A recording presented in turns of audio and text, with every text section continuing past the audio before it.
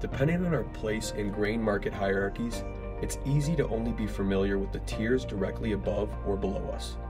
This market hierarchy chart shows a high-level view of the flow of grain sales from the producers themselves all the way to the exchanges. Markets typically only have one or two exchanges, like the Chicago Board of Trade or the Chicago Mercantile Exchange. But as we move down to each new tier, there are far more market participants until we reach the farmer, where there are approximately 250,000 commercial grain and oilseed farmers in the United States alone. This is all designed for maximum market efficiency to manage risk and process trade orders within the speculative money cycle. Each layer in the hierarchy interacts directly with the tiers that it touches and is most familiar with. Farmers grow grain and sell it through introducers, who leverage clearing firms that hold margin money as performance bonds to be traded at the exchange where buyers and sellers are paired up.